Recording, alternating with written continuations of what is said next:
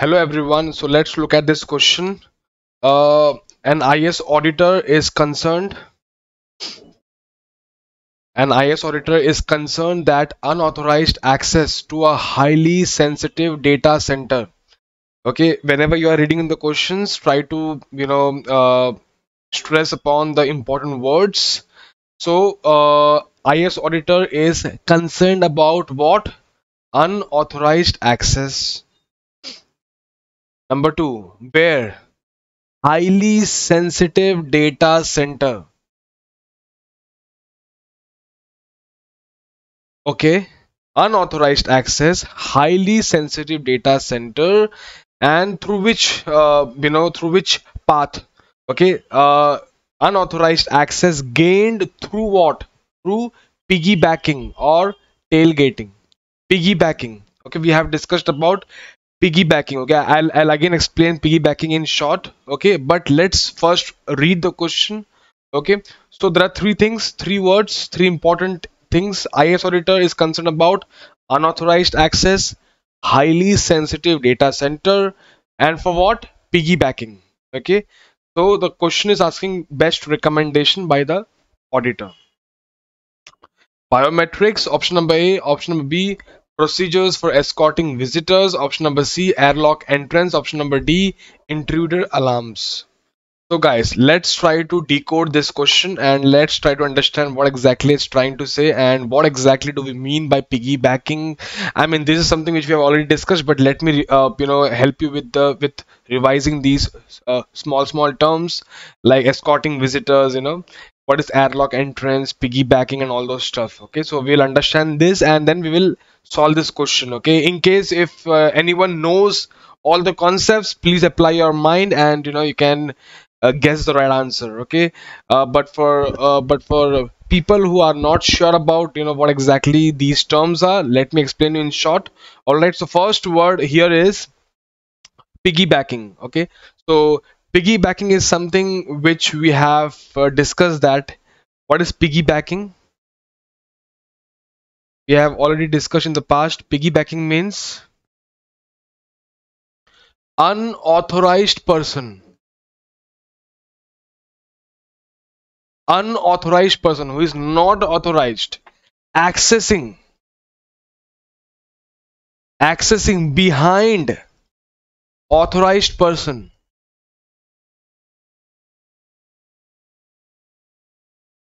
Unauthorized person who is not authorized, who is not allowed, he is accessing behind the authorized person through a secure path.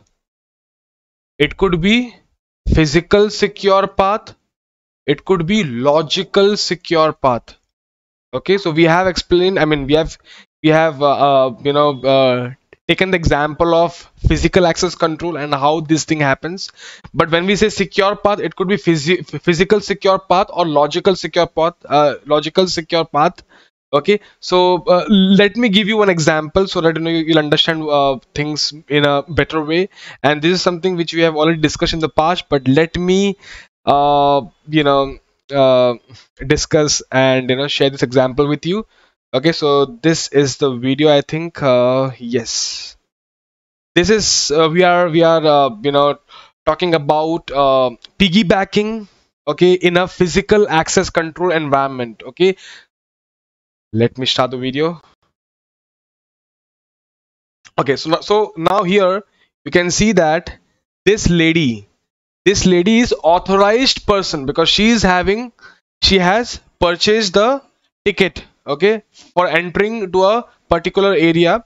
Okay, so she is authorized person, she is authorized, she is allowed to access a area. Okay, so she's authorized, but the person, okay, behind her, okay, so that person, he is not authorized. Okay, so he is not having the ticket, she is having the ticket.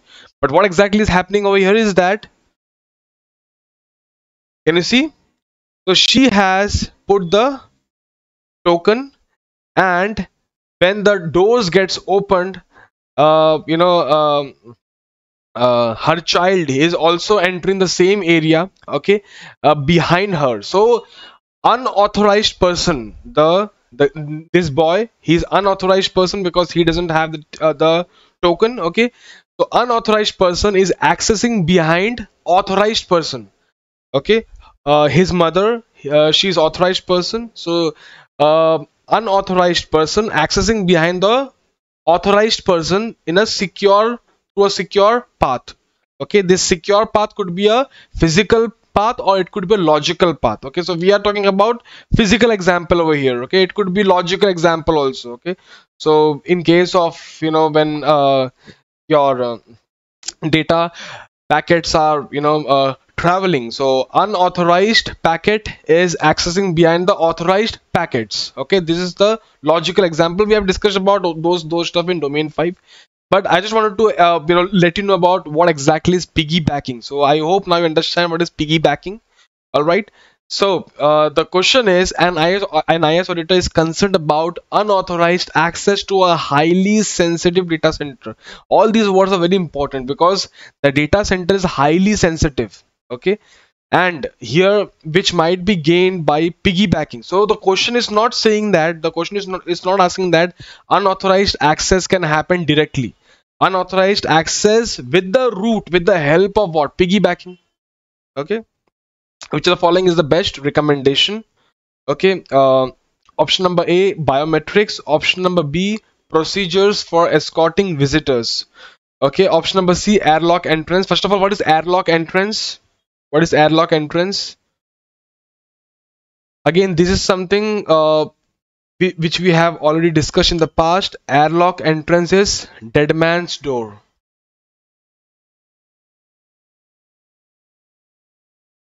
Dead man's door, this is something which we have again discussed in the past, but let me explain you in brief. What is dead man's door? Yes, so we have seen this video in the past. Okay, so there is a door. Okay, this is a secured area. This particular area, it's a secured one, and this is not so secured area. Okay, and then here it's a door. Okay, the person first, okay, the person first will have to enter a controlled environment. Okay, yeah. Okay, so upon authorized credential, the door opens. Overhead system scans the compartment to ensure single access. Okay, once the person enters that particular door, the door will get closed, and then it will ensure, okay, the machine will ensure that only one person has access, not two persons. So if two persons are standing together, it will automatically detect that. Okay, so once the person enters in the room, in that particular door, okay, so it will detect if there is single person or a multiple person in that area, and then that person will have to authenticate himself or herself.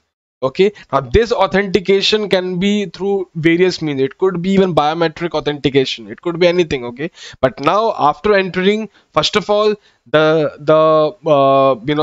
door has identified that only one single person is there inside the door, and second thing is that that person will have to authenticate himself or herself. Okay, now once the authentication happens, then the then what will happen then? That person will get the access, right?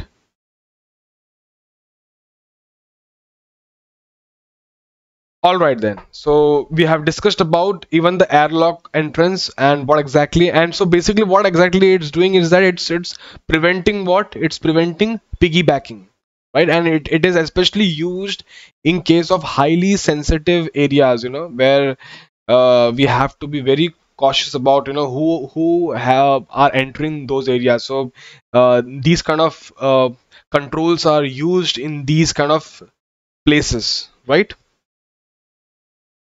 All right. So if someone wants, they may note it down. What is airlock entrance? It prevents unauthorized users from access by forcing, you are forcing the users to enter. First they will have to enter what? Controlled area, plus second thing is what? They'll have to verify their identity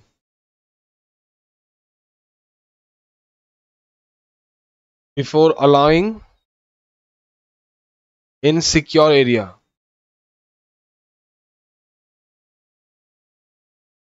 All right, so this is airlock entrance. All right, next thing to decode here is option number B, which is procedures for escorting visitors.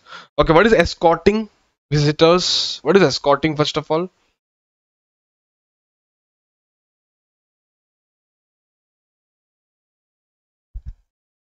Escorting means any visitor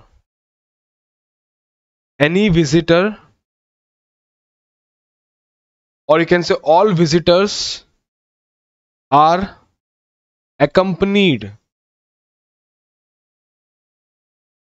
by authorized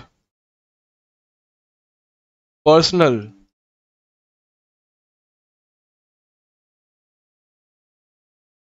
Any visitor or all visitors are accompanied by authorized personnel at all times.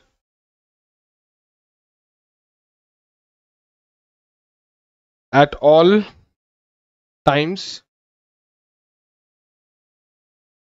throughout the visit to ensure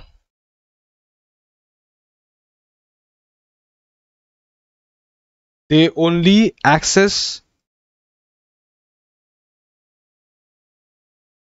authorized areas and do not engage in unauthorized activities. So basically what we are doing is that we are appointing someone. Okay, we are appointing someone or accompanying all the visitors, by our authorized personals, of our organization. Okay, at all the times of their visit, okay, wherever they are going, so to ensure that they are doing only the authorized activities and they are not entering any areas for which they are not been authorized. So you have to understand one thing. Okay, now when we say escorting the visitors, it is important. Yes, it is also important because the question is talking about a highly sensitive data center. So you have to ensure that there is one person, and if anyone is visiting, that our authorized personnel should accompany him, that what where he's going, what he's doing, and all those stuff. Okay, now understand one thing, that whenever the question is talking about highly sensitive areas or something like that, you have to understand that one control won't work. There should be combination of controls, right? Okay, so now here option number D is intruder alarms, which won't be the right answer. Okay, now see, whenever you start solving any question, try to look at the options which you can eliminate very easily. So here option number D is what? Intruder alarms. Alarms is not a preventive control. The question is talking about what? The question is asking about a best recommendation, a best control, which is what? A preventive control, right? So intruder alarms is not a preventive controls. Alarm cannot prevent it, right? So the thing is that option number D won't be the right option. Option number A is biometric. Okay, now biometric is something, again, it's good, but the question is asking not only about unauthorized access, but the question is highlighting on piggybacking. Okay, it is what, I mean, authorized person is accessing and there is unauthorized person who is accessing behind the authorized person, right? So the question is stressing upon piggybacking. Okay, so even if there is biometric access, okay, let's say there is one authorized person who is allowed to enter a specific area through a biometric authentication mechanism. Okay, and if I am standing behind that person, okay, so basically piggybacking can be done, right? So even if it's biometric, it's a good control, but it may or it may not prevent piggybacking, right? And secondly, you have to understand that biometric can be added inside the airlock entrance. We have seen the example of dead man's door, and I have discussed that we can also have a biometric authentication inside that door, right? So option number A can also be added inside option number C. So even option number A won't be the right option. Okay, now people might get confused between option number B and option number C, which is option number B is procedures for escorting visitors, and option number C is airlock entrance. Honestly, there should be a combination of both B and C which is required, right? But when the question is asking, you have to select one option between option number B and option number C. The answer would be option number C, which is airlock entrance. Why? Because of only one reason, which is, we can say, first of all, both are required, both are good controls, and both should be used in combinations. Okay, but when the question is about choosing one amongst the two options, the option would be option number C. The reason being, option number B is a manual control. Okay, so it is what it can have human errors. Okay, it's a manual control, right? And option number B is a automated control, and we have discussed that automated controls are more reliable than manual controls, and this is why the correct answer over here is option number C, which is the airlock entrance. All right.